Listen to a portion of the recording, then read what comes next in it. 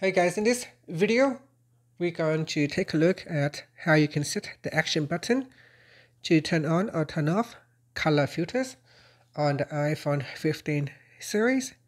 First, swipe up at the bottom to go back to the home screen. And from the home screen, tap on Settings. In the Settings page, we scroll down and then tap on Action button. Now in here, swipe across until you see the accessibility page. Below that, tap on the chooser, shortcut chooser, and from here, select color filters.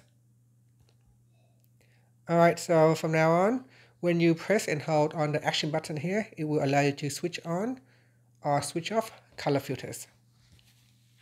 And that's it. So just press and hold on the action button to switch the color filters.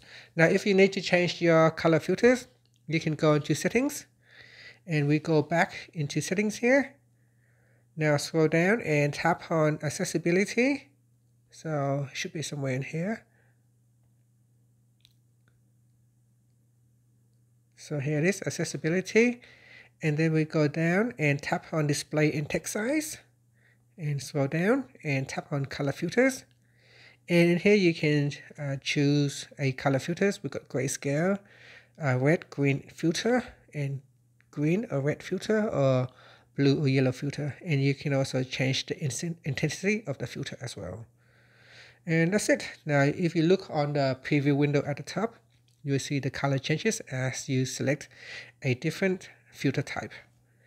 And let's say I choose grayscale. Now, if I press and hold on this button, it will turn on or turn off grayscale screen color.